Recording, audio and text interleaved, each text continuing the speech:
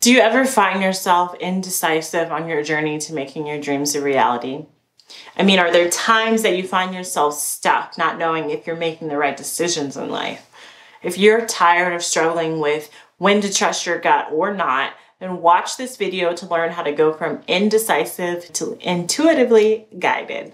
By the end of this video, you're going to have 3 ways to tap into your intuition so that you can manifest your dreams with clarity and peace of mind.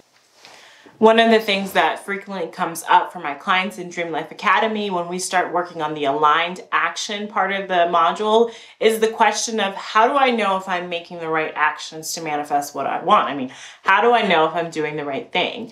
And I 100% understand this dilemma because I myself am a recovering perfectionist, and I've had to work hard to develop skills to trust myself and trust what I'm doing is the right thing on my journey to attracting what I want and tuning into the intuition that's going to get me there. The secret is to let your vibe be your guide. And if you can imagine tuning into the frequency of your divine vibration, like a radio frequency, and then clearly listening to precise instructions on achieving your dreams, then that is what these tips is going to help you create for your own life, which I'm very excited to share. And I want you to be sure to stick around the end because I'm going to give you actionable steps to help you implement this today so you can get started tapping into your intuition today. And if you want daily tips on motivation for your manifestation journey, be sure to follow me on Instagram _Tiffany Shelton. Okay, 1. So the first way you're going to tap into your intuition is by using your emotions. So if we go back to the imagery of tuning into the frequency of our vibration like a radio, then our emotions are the signals being emanated from that frequency. So that's a lot. So first, let me back up and explain why your vibe is your guide. There's a quote, and I don't want to mess up the name, but by Jiddu Krishnamurti that says, "Intuition is the whispering of the soul." And I love that quote because it supports the wisdom that all of our desires, everything that we want, emanates from our inner spirit. And as I teach my clients in my program, Dream Life Academy, our inner spirit sends a signal to let us know if we're on the right track to getting what it is that we want, what our spirit truly wants.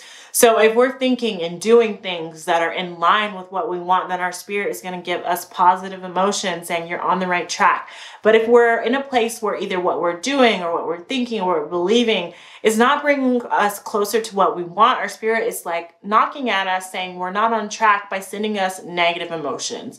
So it's always important to align with our inner spirit because that is the place from which our desires come from and what we want comes from as well. And so in order to stay aligned with what we want to we need to pay attention to our emotions that our spirit is giving us, which is our vibe, which is just our mood.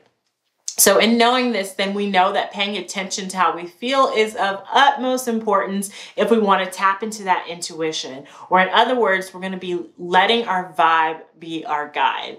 And it's important to remember that you want to pay attention not only to how you feel emotionally, but also how you feel physically.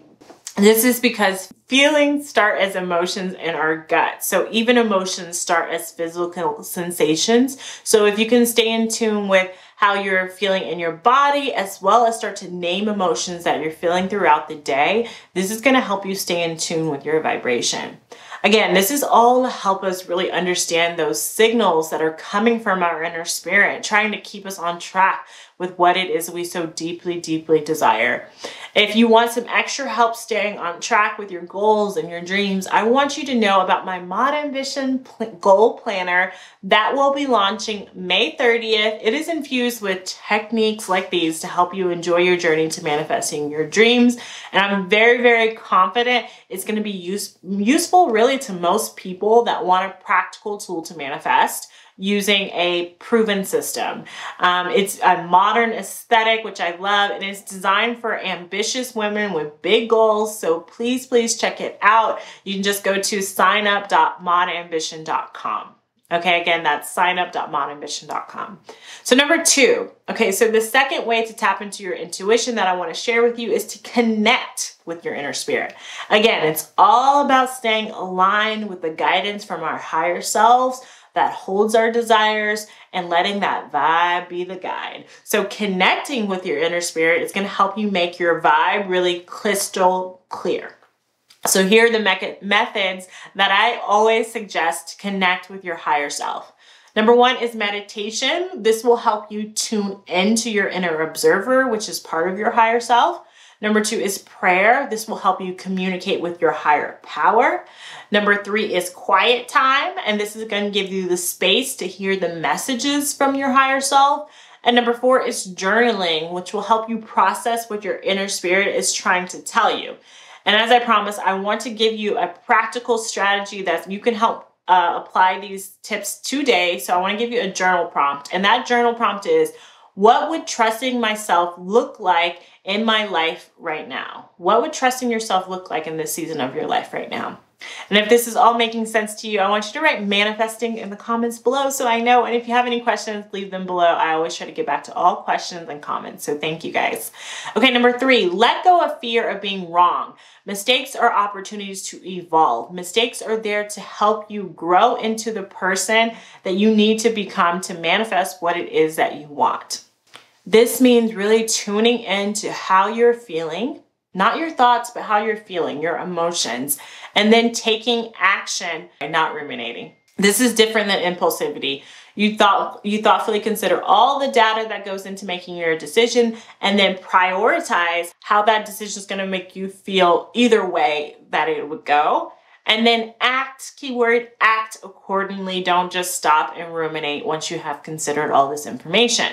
I know a lot of folks that waste a lot of time getting stuck, sitting on the sidelines because they don't just take the action. And it's not the same as acting without thinking. And it also doesn't mean avoiding taking action that brings you any type of negative emotion. For instance, you might be afraid to network with other people because you have social anxiety. But when you think about the benefit of building community, you feel inspired. So be sure to consider how you feel at large, considering everything about making that decision. And I want to share a random fact with you guys as always so we can get to know each other better. This week's random fact about me is that I am on TikTok. My username is _Tiffany Shelton. So leave yours below so we can connect.